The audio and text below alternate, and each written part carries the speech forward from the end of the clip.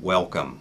In this film, we'll briefly explore some common causes of same-level slips, trips, and falls in workplaces. We'll also consider precautions that can prevent many of these falls. Illustrated transcripts of this film are available on Kansas State University's Gen Ag 712 course website and through a link provided on our YouTube channel. Same-level incidents occur when a worker slips, trips, or falls, but does not land on any level that is lower than the walking surface. In other words, same-level falls do not include falls from ladders, scaffolds, roofs, or other heights. To illustrate the human consequences of same-level falls, let's consider an actual injury that was reported in a nursing journal. A healthcare worker was walking on a concrete floor at work. She tripped on a broken section of the floor. This sent her falling uncontrollably headlong into a doorpost. As a result of the impact, her forehead was cut or lacerated. The fall also caused a subconjunctival hemorrhage, which is bleeding that causes a bright red patch in the white of the eye. A subconjunctival hemorrhage occurs when small blood vessels break, so this type of injury is similar to a bruise. It occurs just under the conjunctiva, which is the clear outer membrane that covers the white of the eye. Although subconjunctival hemorrhages look serious, they usually resolve on their own with no lasting effects. Sadly, the worker did suffer other more severe head injuries. First, the impact caused a concussion, which is a serious injury to the brain.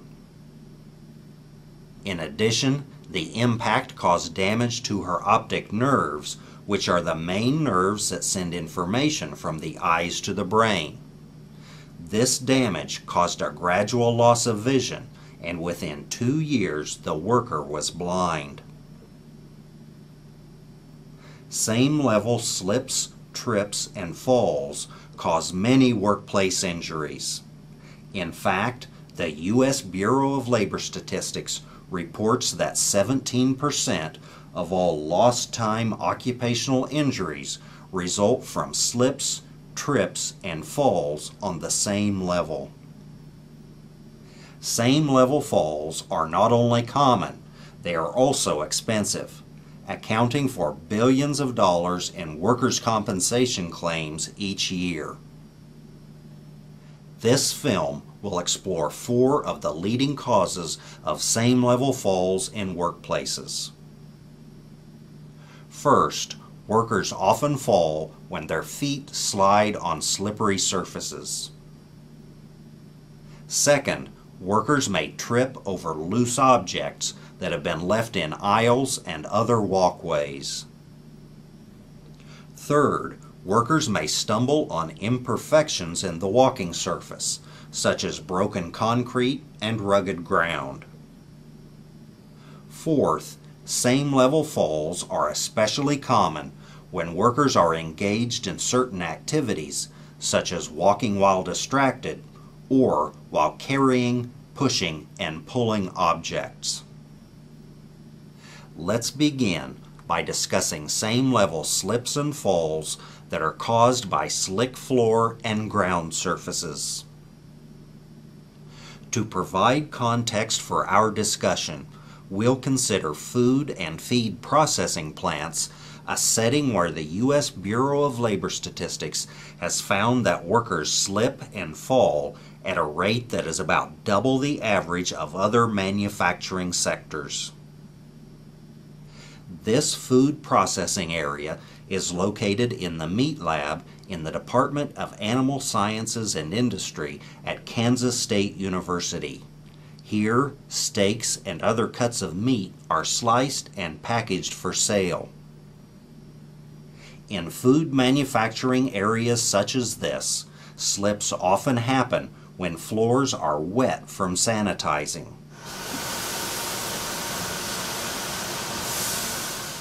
Workers may also slip if they step on loose pieces of fat and meat that have fallen to the floor. This room was designed with many features to reduce the risk of falls. For instance, the floor tiles have a slip-resistant finish. In addition, the floor slopes toward drains to eliminate standing water. To further reduce the risk of falls, workers dress in slip-resistant footwear. In addition, they sometimes stand on slip-resistant floor mats. Finally, the floors are frequently cleaned to prevent any buildup of slippery grease and other contaminants.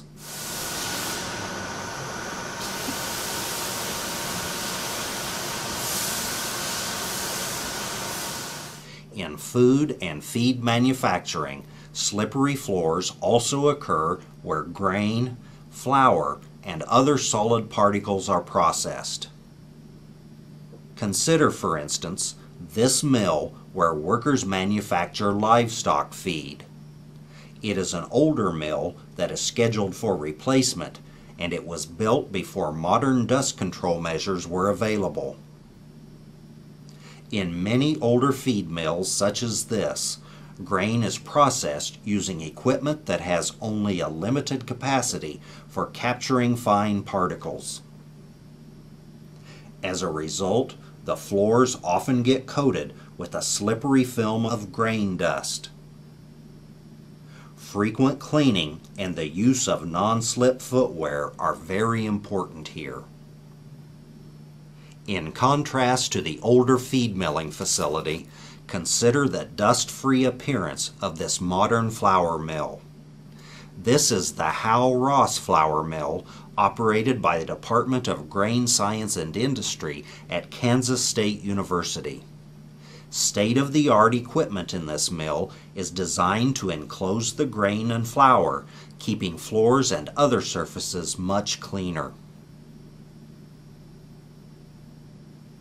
In spite of the modern enclosed equipment, some flour and other grain products do occasionally escape and make the floors slippery.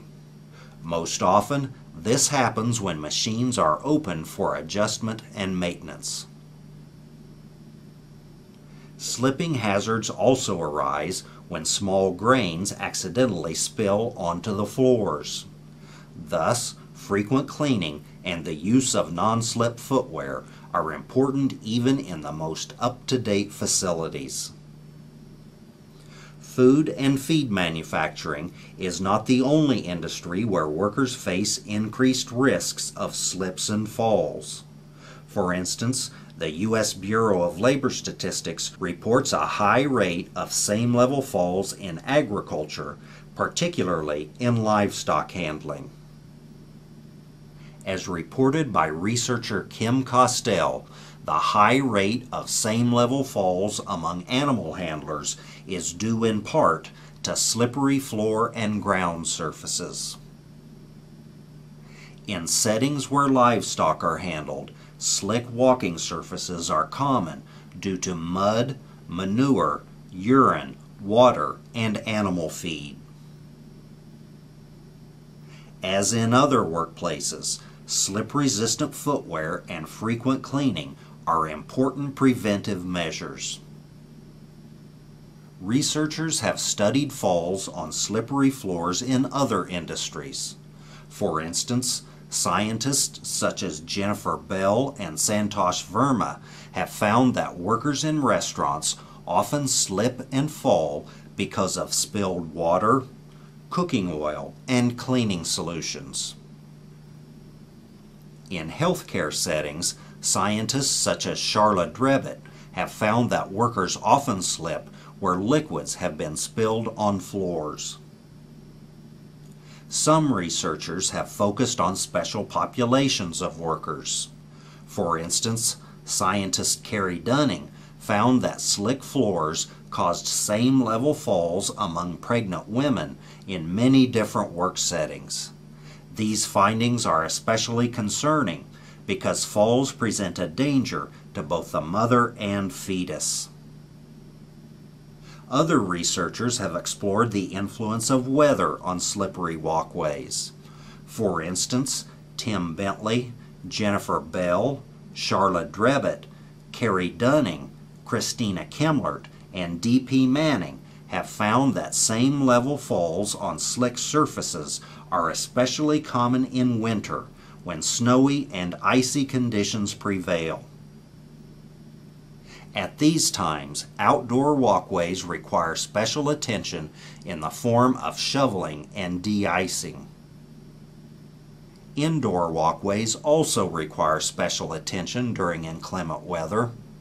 For instance, doormats and frequent mopping may be needed to keep floors free of mud and moisture that can be tracked in during periods of rain and snow. To illustrate the impact slippery floors can have on workers, let's consider another actual workplace injury. This incident was reported by the Occupational Safety and Health Administration, or OSHA. According to the report, a school custodian was mopping a floor. He finished and left, but he forgot to put up a wet floor sign. Soon, a teacher walked through the area. Apparently unaware of the hazard, the teacher stepped in a puddle of water. He slipped and fell. The fall broke the teacher's kneecap or patella, and he had to be hospitalized. A broken patella is a serious and painful injury that may require surgery. According to the American Academy of Orthopedic Surgeons, these fractures often lead to arthritis, permanent muscle weakness, loss of motion in the knee, and long-term pain.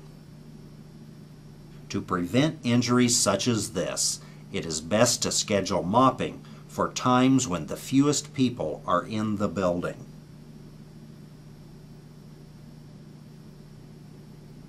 Wet floor signs can also help, as suggested by the research of April Chambers and others, who have found that people tend to walk more slowly and carefully when they know a floor is slick. Now that we've considered slippery walking surfaces, let's shift our attention to another common cause of same-level falls, tripping on loose objects.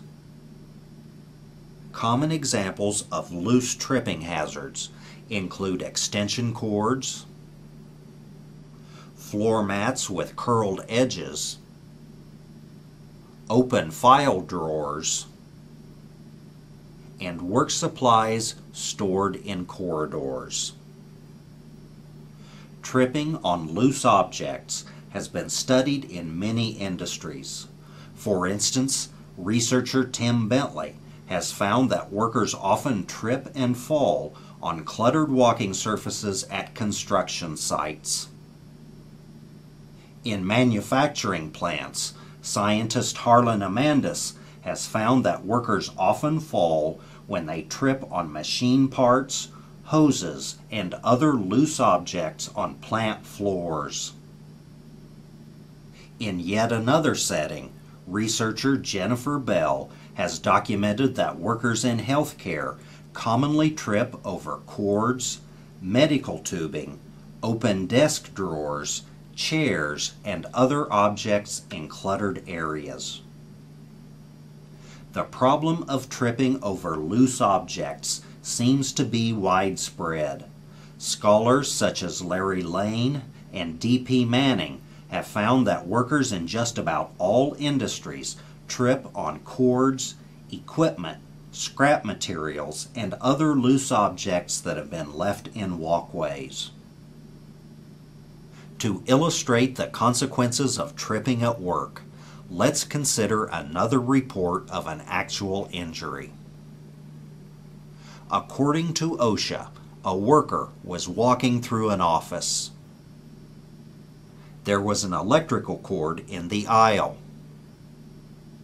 The worker tripped over the cord and fell forward into the front counter. Then she hit the floor. The impact dislocated her right shoulder and she was hospitalized for her injuries. To prevent painful and disabling injuries from trips and falls on loose objects, walkways must be kept clear and uncluttered. Besides tripping on loose objects, workers sometimes stumble because of uneven floor and ground surfaces, which comprise the next major cause of same-level falls that we'll consider.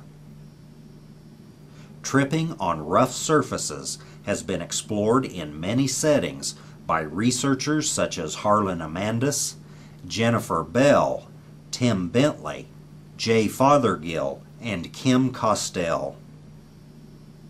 One familiar example of an uneven walking surface is a broken sidewalk, which may cause workers to trip.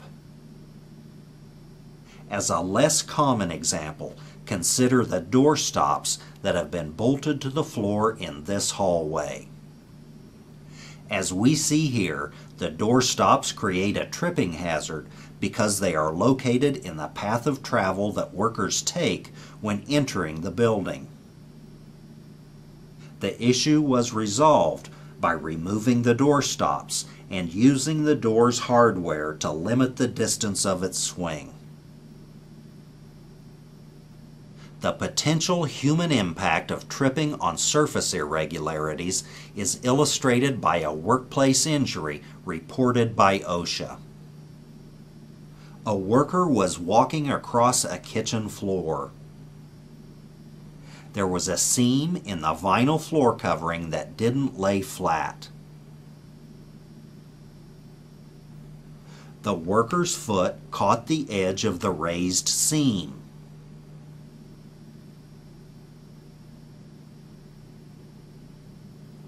This caused her body to twist, and she heard a bone snap in her leg. The sudden twisting of her body broke her left femur or thigh bone. The break required surgery, and she had to be hospitalized. To prevent serious tripping injuries such as this, it is important to maintain floors, sidewalks, and other walkways in good condition with no uneven surfaces.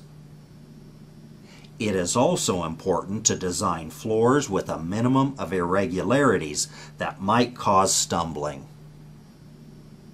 As a final category of causes, let's consider some activities and behaviors that tend to be associated with same-level falls. First, researchers such as J.C. Davies and Carrie Dunning have found that same-level slips, trips, and falls often happen when workers are carrying, pushing, or pulling materials. To prevent slips and trips, walkways must be clean, dry, and unobstructed. Shoes should have non-slip tread.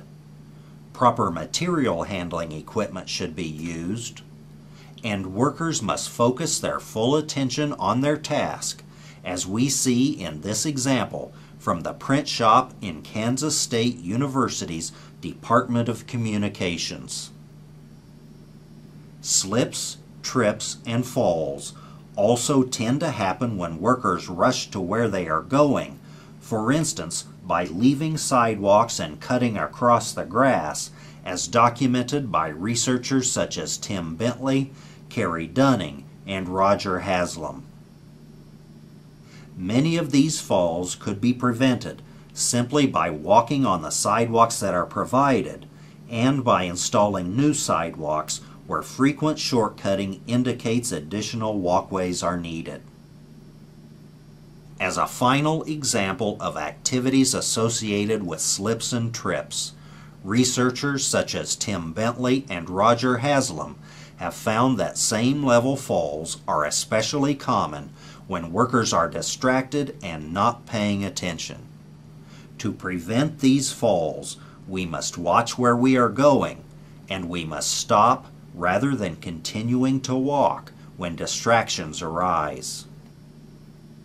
We've covered a lot of information, so let's review. Slips, trips, and falls on the same level are common, costly to businesses,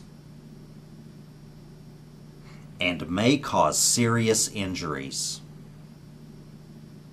Many same-level falls happen when workers slip on slick surfaces.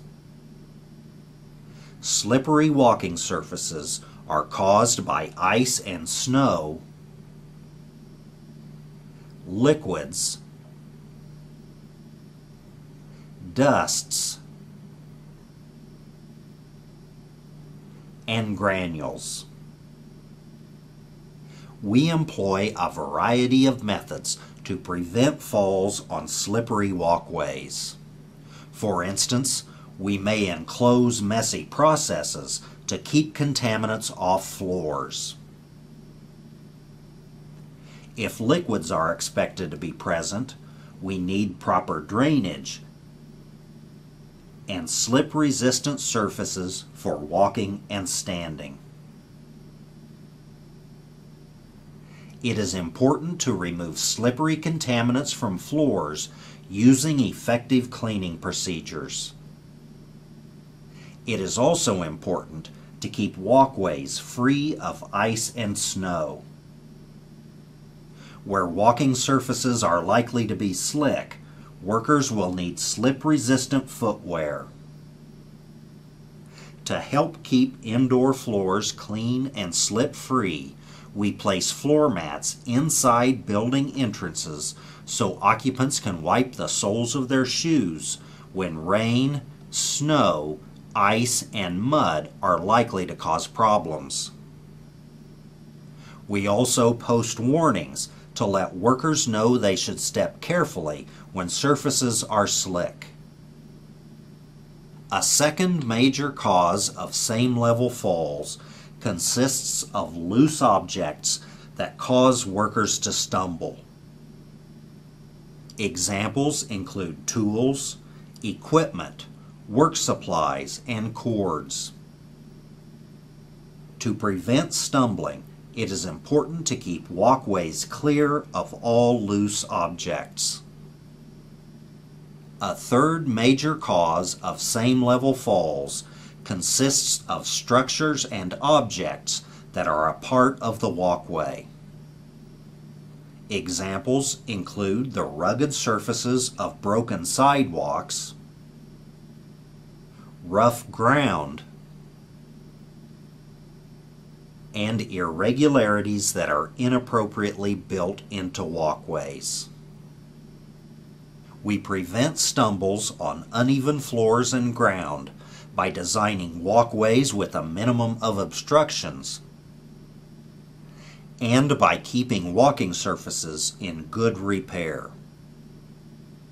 Our final category of causes consists of activities known to be associated with a high risk of same-level falls. For instance, a disproportionate number of falls occurs when workers are carrying, pushing, and pulling materials. We prevent falls during these tasks with slip-resistant floors and footwear, unobstructed walkways, the use of appropriate material handling equipment, and by concentrating fully on the task at hand. Another activity associated with same-level falls is hurrying and taking shortcuts away from established walkways. Preventive measures include slowing down, keeping to the established walking surfaces, and installing additional walkways where needed. The last high-risk activity we considered was walking while distracted. One way to prevent these falls is to pause and stand still until the distracting task has been completed. This has been a brief overview of causes and preventive measures for same-level falls in workplaces. More information is available on the websites of safety and health organizations such as the Occupational Safety and Health Administration, the National Institute for Occupational Safety and Health, Great Britain's Health and Safety Executive, the Canadian Centre of Occupational Health and Safety, and Safe Work Australia.